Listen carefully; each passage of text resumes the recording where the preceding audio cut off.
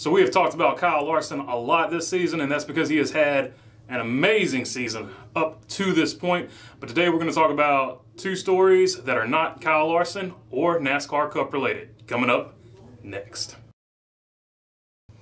So the first story I want to talk about is actually in the truck series, and John Hunter Nemecheck. Obviously, John Hunter Nemecheck last year ran in Cup, and he had a pretty decent Cup season. He had 3 top 10s, and I think he had 8 top 15s, and that in pretty, he wasn't in the best equipment, and so that was pretty good results for that. So it's kind of shocking when somebody who had really good results in lower level equipment actually moved down, but he moved down in tier, but he moved up in equipment. He is now running KBM equipment, and in that equipment he has 5 wins in the truck series, 11 top 10s in 13 races. Oh, and by the way, he is 3 versus 2 when running against the boss, Kyle Busch. That'd be the same Kyle Busch who a few years ago berated some of his drivers, including current Xfinity guys. So you would have to say his stock is rising if he can outrun the guy who just won the most recent Cup race.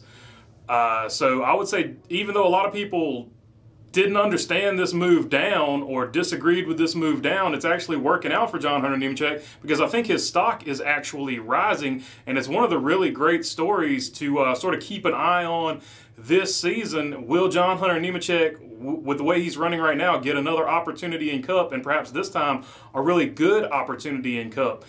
Okay, the other story has actually kind of gotten a lot of coverage because it is Junior's guy, but it is Josh Berry. The Josh Berry story, pretty well known. He won the late model championship last year, and for those of you who don't know, I help a guy named Craig Moore in the Cars Tour series. We have run against Josh Berry, and he is really freaking good, and I'm not going to sit here and lie to you. I am glad he is gone to Xfinity for multiple reasons, but the main reason being the guy's getting a shot, and he's got the talent level, and he's one of these guys that have earned it.